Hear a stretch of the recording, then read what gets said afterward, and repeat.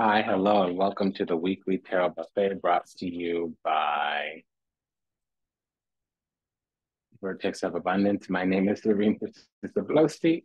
I'll be your oracle today, and I was sent to deliver the findings for the transiting moon into Cancer. That's going to be in most places of the world between the 1st and the 3rd of August 2024.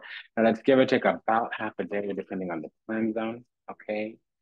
And we're going to go ahead and begin, when we're in Leo season, which is most of the month of August, including the last week or so of July. We've already progressed past. The sun is in the sign of Leo, of course. It's Leo season. But the moon is transiting Cancer. Okay. So that means we're having a 12th house event. So this is going to be interesting because we've kind of left behind. Okay. So those energies are there. We've kind of left behind a little bit of like the warfare or I'm just going to call it the kaka energy. We've left behind a little bit of the stank energy, but it's going to pop up just for a quick second with the 12th house. We're going to understand the things we haven't understood, the things that have been withheld from us, either by the universe, by the ancestors, okay, by the spirit realm. Essentially, we have the Four of Cups here, which is significant. I usually just call out the major arcana. So we have the Strength card. So with the 12th house, we're going to understand what's been going on or why it has been going on. Usually it is not both. It might be because of however Leo affects us, it activates the special part of our chart. Everybody has that. It's just not every sign. Okay. So the special part of your chart only gets activated like once or twice a season. Does that make sense? So usually with the 12th house event, we're either understanding what has been happening or why it has been happening, usually not both. With the universe, it's always best to ask what to do, not why something is happening, because we're standing in our own energy here, Nine of Pentacles. We've become safe and secure within the self. We've built ourselves up from the inside out. We're also finding some kind of fulfillment, and it's according to material blessings. It's been some mutually beneficial nursing needs exchange with the environment around the location. Nine of Pentacles, Six of Pentacles. Now, something's at the threshold as well.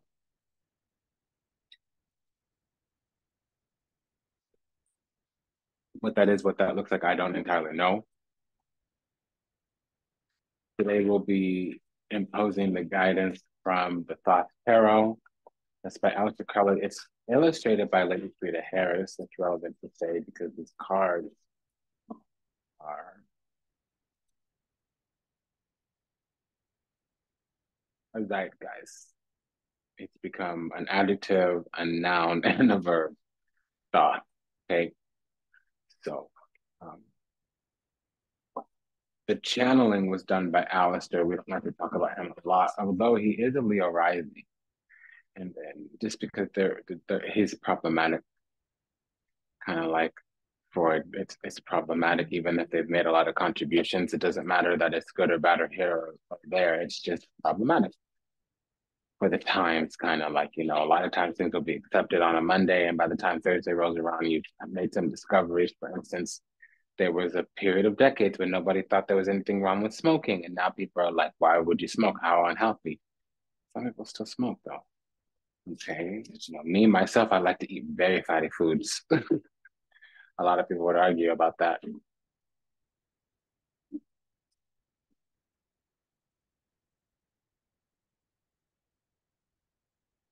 Yeah, so with this Four of Cups, I think that's a threshold. There's been some mutually beneficial nursing needs exchange, but we've had to stand alone or isolated or safe and secure in the self. We've had to build ourselves up from the inside out. With the Nine of Pentacles, it would suggest that the investments in the self are paying off. Now, I'm also detecting that we're right for something or we're ripe for something. Right for something or ripe for something. Pardon me for popping my peas on a mic. I know better. Now we've been doing a little jiggy, doing a little dance, kind of mutually beneficial, nourishing, nutrition. So we've had to barter and trade, or just navigate, negotiate through situations, experiences.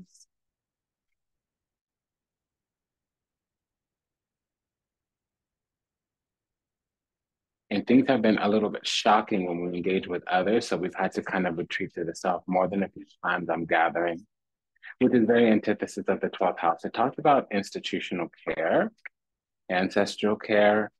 Ultimately, the goal of that house is to prepare you for leaving the body. So we'll talk about the sunrise period or the end stage of life.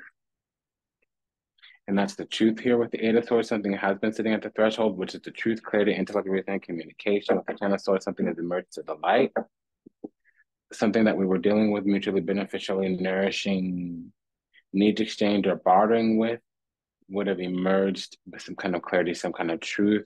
We are breaking out, breaking free. There's also new strength here, but that's in the higher, more evolved self or in the place of the other. Because with the queen, we're needing to be independent. We're needing to be the queen of pentacles, nine of pentacles. We're needing to be safe and secure in the self, build ourselves up from the inside out. But we're also needing the investments in the self, like I said before, to yield, to manifest. We're gonna have to pause for a second.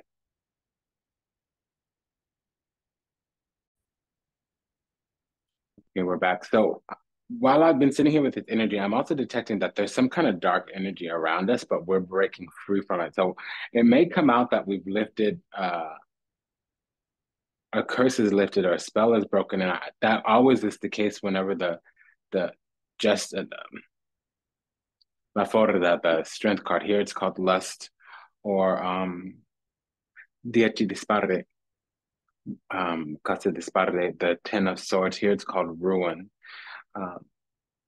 That can talk about a spell lifting, and then it's like a double confirmation with the ace of swords and the full card here, el mondo. So um, I'm also detecting that a spell is lifted. So, if we're having a 12th house event, there have been things going on without our knowing. We might have been under some kind of spell, some kind of energy manipulation, spiritual projection of some kind. And normally I would say energy projection, spiritual manipulation, but a long term or generational, we don't have the 10 of Wands or 5 of Wands here, so it might not be generational, or 5 of Cups, it might not be generational, but a long term spell that we don't know about or a curse that we don't know about, that can be spiritual projection, energy manipulation. So normally I reverse those words. I usually say spiritual manipulation, not the other one, and then energy projection. But this time it's a spiritual projection, energy manipulation. So during this little transit, it's only four. I mean, during this little transiting moon, we're only gonna have four major transits with the moon itself. The moon will sextile Mercury, will trine Saturn, will sextile Uranus, will trine Neptune, when just before it was squaring Neptune. So our intuition, our eternal soul is gonna have some kind of mutually beneficial, nourishing needs exchange. We're going to be getting a leg up from the Lord of Karma, Saturn, and from the collective subconscious, which is Neptune. There's also a couple opportunities that our intuition, Mercury, and that our the superconscious, Uranus, can peer up. So this would be peer up. I said not pair up, peer up. I meant to say pair up, but peer up came out. So this will be the time when we break out of stuck on stupid or illusions or whatever, what have you. Some truth is going to emerge with the Seven of Swords here. It's almost like a blessing is ready for us, the Holy Grail we can access. It's been there the whole time, but we weren't able to see it or access it.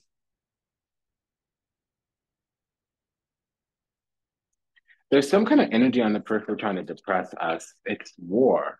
It's a war tactic, and it's from the other side that fell out face down. So enemy, entity, ideology, whatever, what have you. The Fool and the Tower can be a new crisis, but it's almost like it's a correction. The tables turn here because there's a new ending, and the indestructibility with the Death card and the Strength card here. So with the Two of Swords, it means we've been of an opposing mind up until recently. We've been having to deliberate. We're thinking about the places that we hang around and the people there with them as well, in them as well. We have a pair of twos here.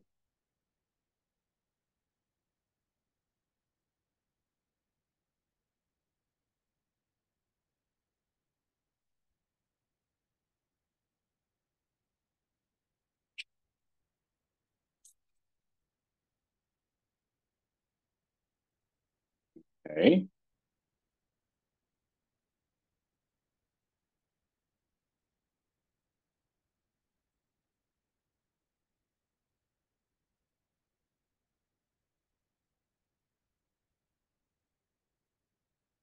So in the next 2 months, there's going to be a lot of things torn apart, a lot of truths being exposed, a lot of truths coming out, and a lot of attacks that don't work. However, we will get to see the bottom of the situation, or really the truth of the situation. And then over the next month or so, we're going to have our minds changed a lot about certain things.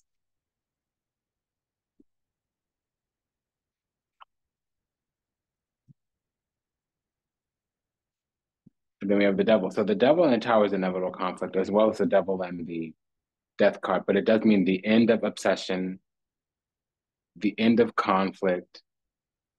There's going to be some chapter ending with the Fool and the Death card as well. And we're going to be trading groups. We're going to be leaving caca environments to better environments. We're going to be leaving toxic families to better families, whether it be family of origins or chosen family. There can be somebody here with a Scorpio rising, Scorpio Mercury. There also can be somebody here with a Cancer rising, or their Mars in Cancer. And then we have the Cancer card here. So that is what I'm getting. We might be going up against the Cancer rising that's actually diabolical with this Tower and this Devil card. But it's a wrap. So we're surpassing them. We're going to be leaving them behind because they're demonic in their nature. I would normally say they're petty, they're basic, but with the devil here in the Five of Wands, they're demonic in their nature because we've been stuck with them. Death card, devil card, hangman. We've been stuck in a hard place, but the end of delays, the end of isolation, the end of suppression is here. We've leveled up G up. We're fully mastered in whatever we need to be mastered in order to get a leg up here. Somebody also may have Sun in Capricorn, Moon in Cancer. Could be an Aries rising, could be a Libra rising. I'll be right back.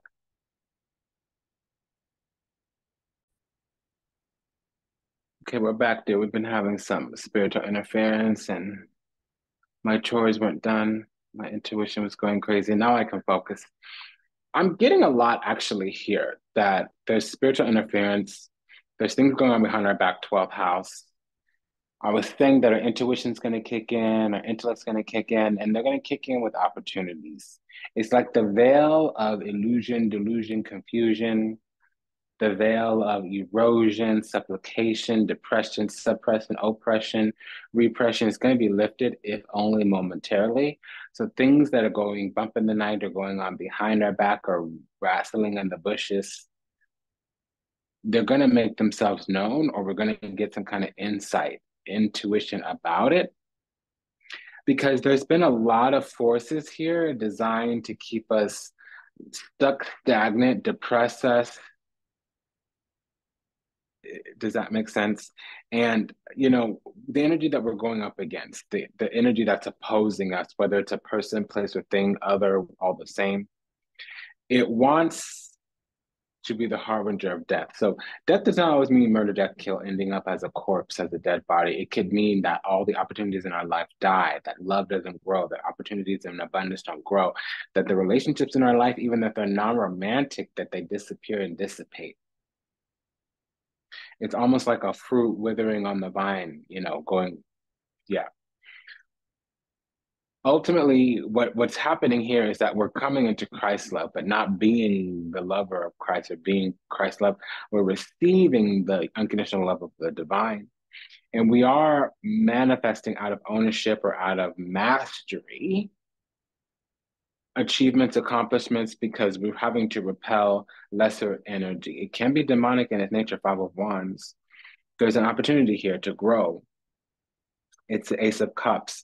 We have two aces here. So that also means somebody might have tried to spiritually marry us behind the scenes. They might have tried to keep us in some type of union with them without our knowledge, so that they had access to us, or that they could draw from us, maybe even swap places with us. And it didn't work. Now, there is some kind of spiritual union as well. So we do have some kind of golden goose aspect, and we've mastered all of the things that needed to happen to prepare us for wherever we're going, whatever we're about to do. We've been prepared for something, whether we know it or not, whether we ask for it or not. It's almost like the universe or God or Allah, Buddha, Shekinah, or Jehovah, whatever, prepared us for something, maybe a feast in front of our enemies, but it's more along the lines of we're perfectly now equipped to go into this next stage because with the world card here and the full card out, it's a wrap. We are entering a new chapter. With the death card, it means a chapter is closing, a period's being put on that sentence. The only thing I need to see next is the Wheel of Fortune for that to be very, very true. The energy we're going up against is somebody's preparing to make more moves. There's a Prince of Darkness here. Prince of Cups, Chariot, and the Devil. Normally, the Prince of Cups would negate the Devil, but that's what I'm getting. Um, there's new strength here, but there's also new endings. There's a lot of transitions here with the Death card and the Fool card. There's going to be a lot of changes that are being seeded and anchored over this next 2-day period. So between the 1st and the 3rd of August, there's a lot of groundwork being laid for the universe to come in and make movement.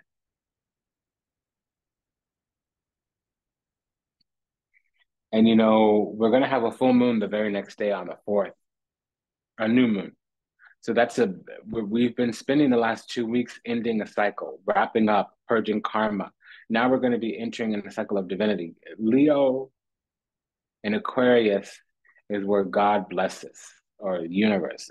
To me, God is generator, operator, destroyer. It's the spirit that animates the universe. It's not necessarily some, man in the clouds with a white beard and pearly gates and la-di-da and yada yada. It's actually the spirit that animates the universe. It's generator, operator, and destroyer. So the universe has been preparing the groundwork for God to come in and make some changes. And Leo and Aquarius is where God tends to bless.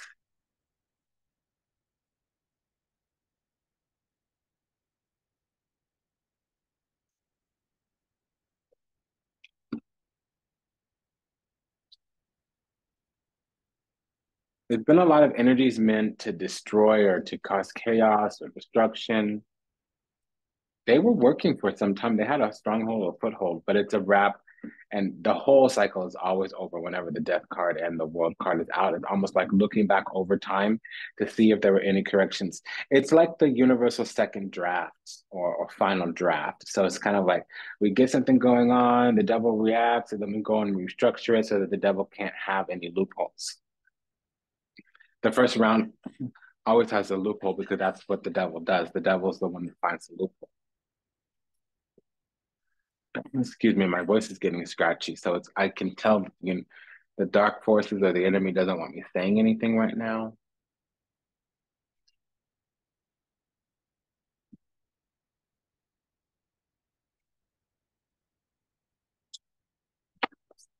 So we'll be deliberating the findings, as I said, from the Panther Oracle and the Mishidashi Panther Oracle and the Veda Sibila Italiana.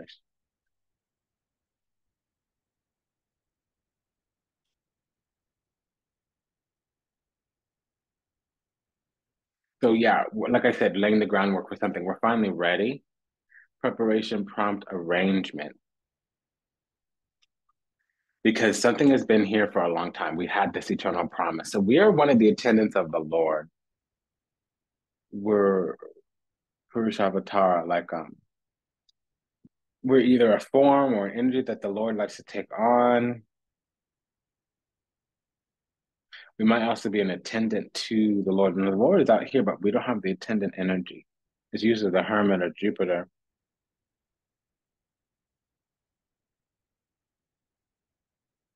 So remember that'll come up in the next round because we do have the ministering angel.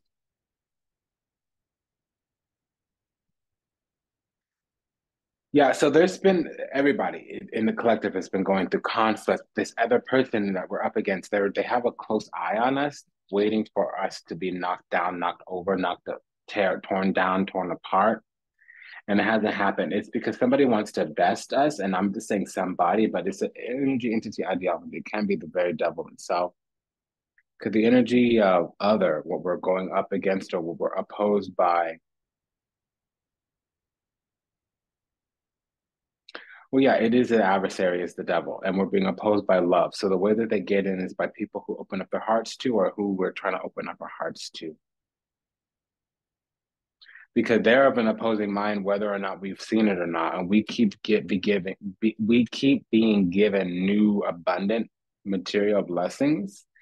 But there's strength, courage, and wisdom needed to retain these blessings, and we needed to have a sense of loss, emotional and financial, in order to know how or what to protect, so we can return to the original state of things, good-natured and pure-hearted. And we were stuck in a place for a while. A lot was dying, and there wasn't much we could do about it because we were holding space for people that dictatorship, domination, reluctance. And until we got back to that spiritual practice, religion essentially, or spiritual practice, as I said, there wasn't going to be a lot of change or growth. And that's the karma of the situation. That's what makes it, that's the justice of the situation. That's what brings things into alignment. We needed to have a better practice, period, point blank. And that was the adverse findings. The way we were getting down wasn't going to get us around. We weren't going to get to where we needed to go.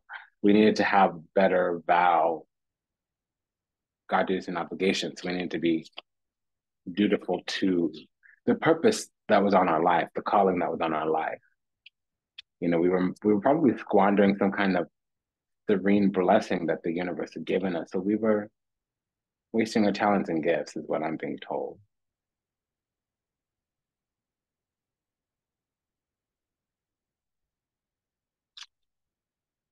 Yeah, we were wasting our talents and gifts because we were stuck looking for love instead of realizing that the reason we weren't manifesting love is because we were so reactive to everything. So we needed to withdraw in some kind of way, see things from behind the scenes. Yeah, and there was some kind of energy on it. Things we were hidden, we were cloaked because of our worth, because of our value, because of our virtue. And now we're finally ready. We've had enough experience with the King of Pentacles. It means we've mastered the thing we need to do according to learned in order to shift things around. Oh, I made a mistake.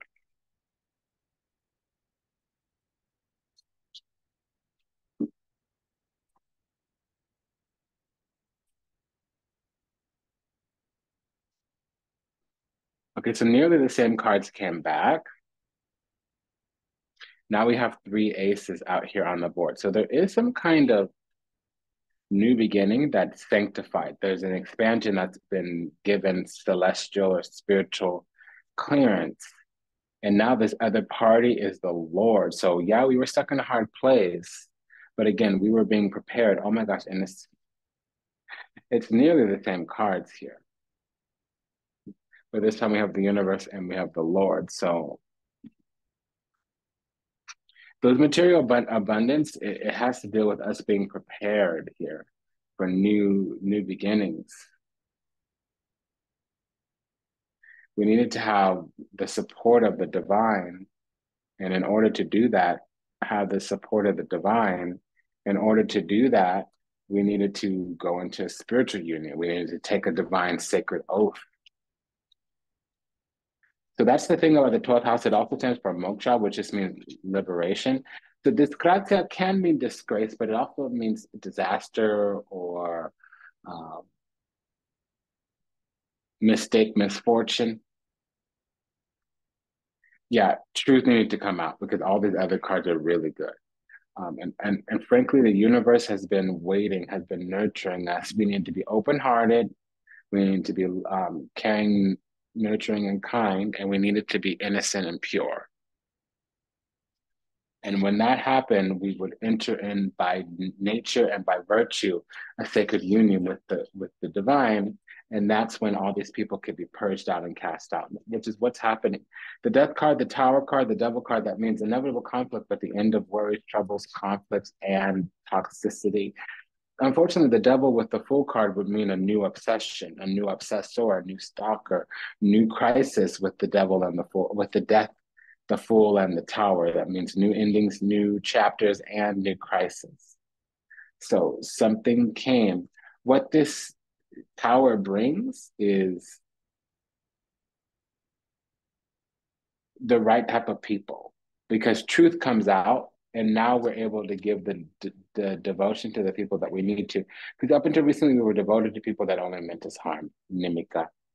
And so when that changed around, so we needed to see Fortuna come. But the thing was that we had to see that a lot of people were in our midst that were only going to harm us, and that we were giving affection to the wrong places.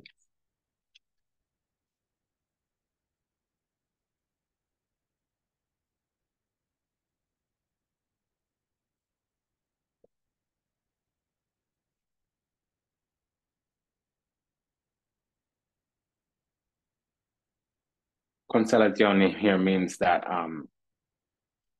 our wishes are going to come true, but only after things get burned to the ground. There needs to be a leveling of the playing field. We need to gain some type of message, and we've been put in isolation for that. We've been allowed to have our hearts broken and only given small potatoes crumbs so that we can survive, not coins so that we can thrive, is what I'm hearing.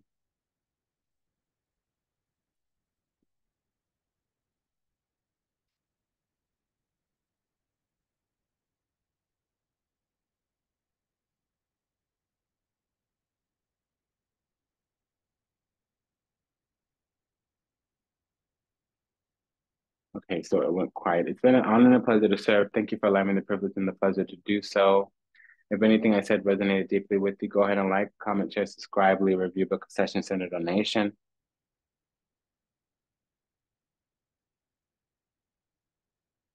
So this has been a clearing out of toxicity. We needed to see things from a different perspective. We were blind to the fact that all around us were darker or negative elements and energies that were actually designed to ensnare and entrap us. And that's what the universe came in and did. They came in and crystallized some energy so that we could see them very clearly. And the moment we began to recognize them, it's the moment that these energies were never going to be attracted again. And we're seeing that transition right now. This is going on beyond our control. So we've been holding on to things with bloody fingernails, and they're finally being ripped out of our hands. And we still protesting this ripping away, but the things that are being ripped away don't serve us. Okay. So take good care until we really get into a meet again. Namaste, Dhammavat, and Nashe. Bye. See you in the next one.